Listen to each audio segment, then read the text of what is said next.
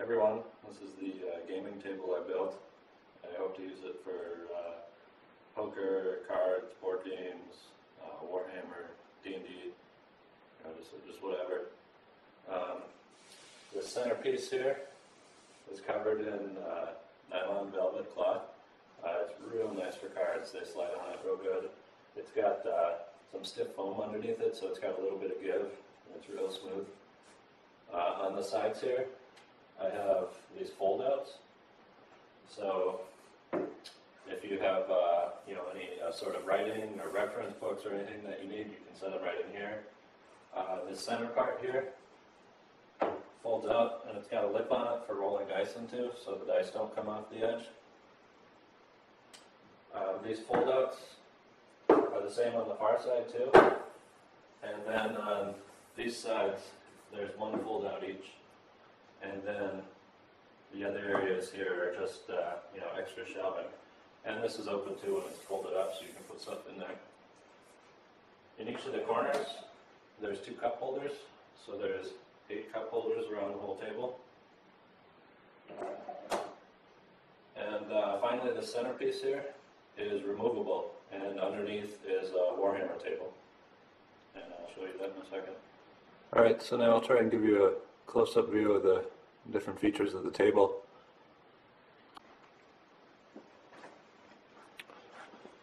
Here's one of the fold-outs. See, it's a nice writing area there.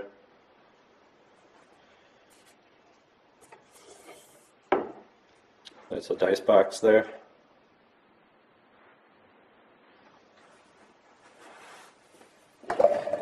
This is a cup holder.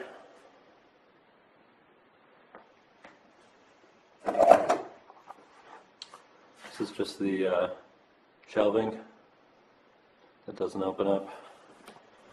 This is the fold out on the short end.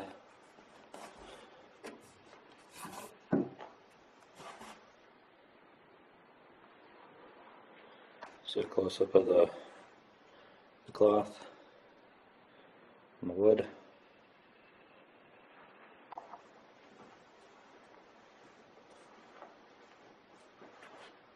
It's just the other side of the table here.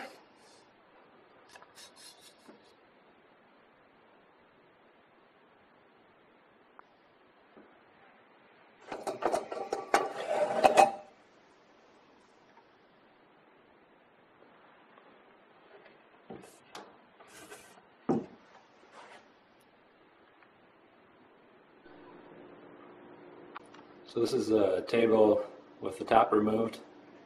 You can see the Warhammer playfield in the center there.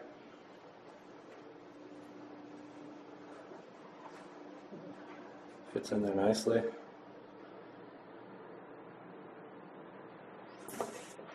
Here we've got the dice box, and I took an extra piece of the